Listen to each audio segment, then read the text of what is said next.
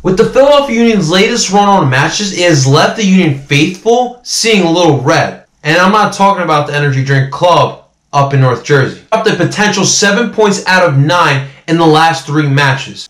And even worse, they looked like the better team in all 3 of those matches. And things don't get any easier as the Union are going to play their 3rd match in 7 days as they travel to Minnesota Sunday. And the question is, can the Union finally get 3 points for the first time in the last 3 matches? We will discuss that as we review the Union versus the Minnesota United match, and that's coming up next, Parceros. Dale!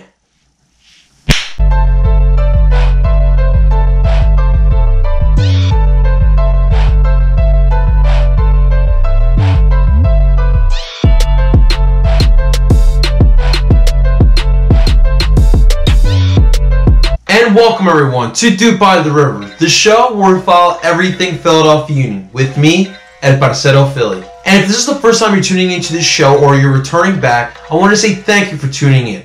And please, help me grow soccer here in the city of Philadelphia by subscribing to the channel and hit the bell button for those notifications. And that is right, the Philadelphia Union are traveling up to St. Pauli, Minnesota to face off against Minnesota United. And this will be the first time we get to check out that beautiful Allianz Stadium. Now when it comes to Philly, Minnesota, I can't help but think about the other 4 sports. From the Eagles beating the Vikings back in the 2017 NFC Championship game, which we went on to win and win the Super Bowl as well. We can't forget about the Timberwolves sending us over Jimmy Butler, who was huge this past year.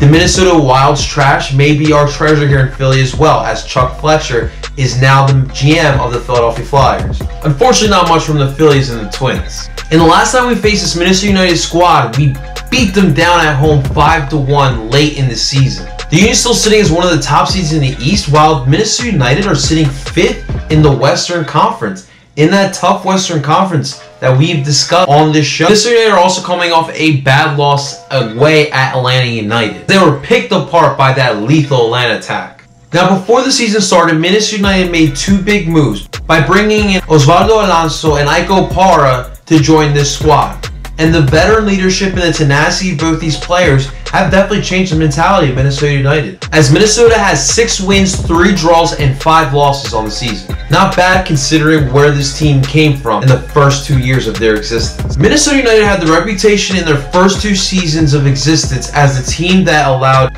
a plethora of goals. But this season, that seems to have changed. This year's got a little bit better. They've only allowed 21 goals through 14 matches.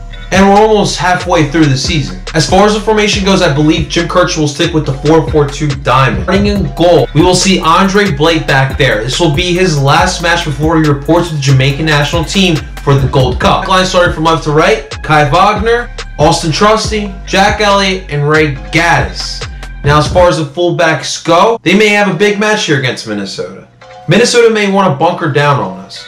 And if that happens, expect the fullbacks to attack out from the wide and the flank, spreading out the Minnesota defense and creating some holes in the middle to attack. We really need a good match here from Jack Elliott and Austin Trusty. I want to see the tenacity back from those 2. And in the midfield, starting from left to right, I believe we'll see Jamiro Monteiro. At the 6th role, we'll see Aris Medunjanin. At the right shuttle midfielder, our captain Alejandro Bedoya. And at the tip of the diamond, Brandon Aarons. And up top as the 2 forwards, I believe we'll see Kasper Shibilko. And I think we'll see Marco Fabian start as that holding forward. Sort of like what we saw in the LA Galaxy match before he went down. Now, obviously, in the past 3 matches, our issue has been finishing. We haven't been able to get many goals, but it's not like we haven't had plenty of opportunities. And this is going to be the perfect match, in my opinion, for us to explode for goals. Minnesota feels comfortable playing at home and have looked good so far this season playing at Allianz Field. I believe we need to come in with this high press that we have and make them feel uncomfortable. Control this match from the first minute. And I think a road trip like this is what this team needs. They need to relax. You can absolutely see out on the pitch,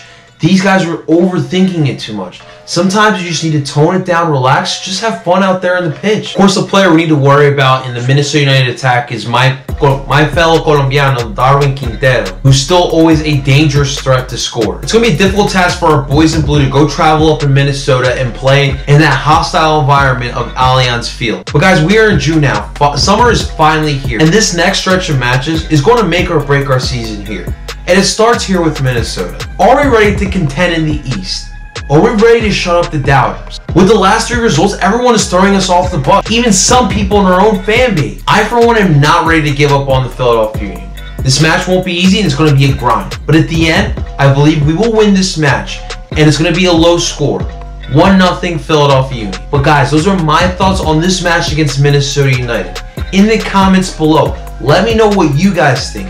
How do you feel about our boys heading into Minnesota? And of course, guys, please hit the like button, subscribe to the channel, hit the bell button for his notifications. Help me grow soccer here in Philadelphia. And as always, my duperos, dupe on.